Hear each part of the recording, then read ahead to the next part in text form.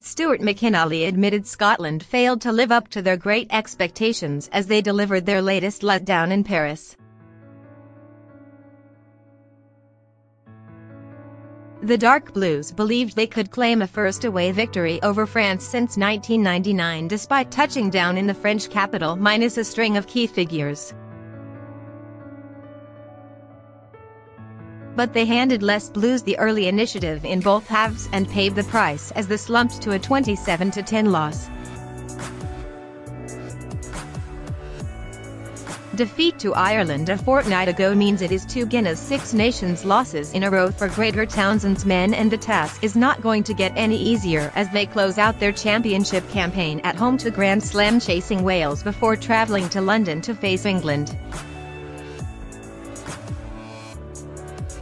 The win over Italy back on the opening weekend would be scant reward from a competition in which McInally claims Scotland genuinely believed they could compete for prizes. "It's so frustrating," said the Edinburgh hooker. "The last couple of years doing so well, the summer tour and in the autumn some good performances.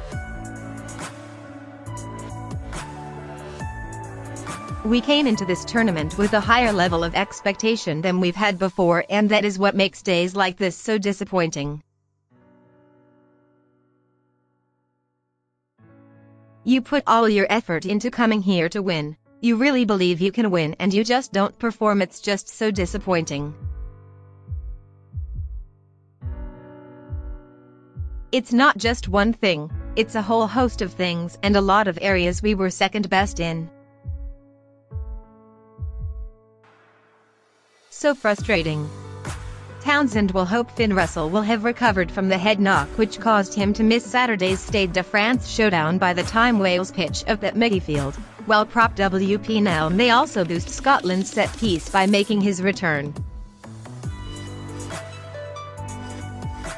But even with that key pair potentially back in the lineup, Scotland will remain the underdogs against Warren Gatland's men.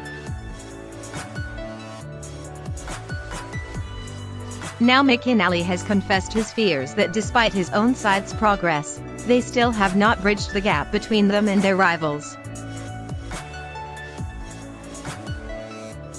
Asked how close he felt Scotland were to grabbing a big win away from home, he said, "I don't know if I'm honest. I would love to say that I know for a fact we're really close. I do believe we were in a great place. We played some really good rugby in the last 12 to 24 months that shows we can take on anyone in the world, but we need to start coming into these tournaments and getting wins in France and going down to Twickenham and really making sure we are competing down there. That's how we're going to move forward as a team."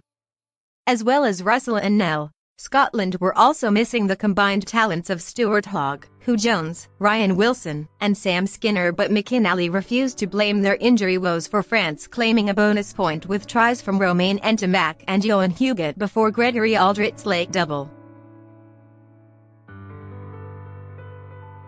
He said, "We're really disappointed with Saturday. We put a lot into the week of training and we really wanted to come here and win and do something that Scotland haven't done in a long time. We gave France too much ball. We weren't as accurate as we needed to be against a team like that. We've had a whole bunch of players out, but so have other teams as well. We are not going to use that as an excuse. We weren't good enough today. We've got 2 exciting games to finish, Wales at home and England away. All our focus goes on to that.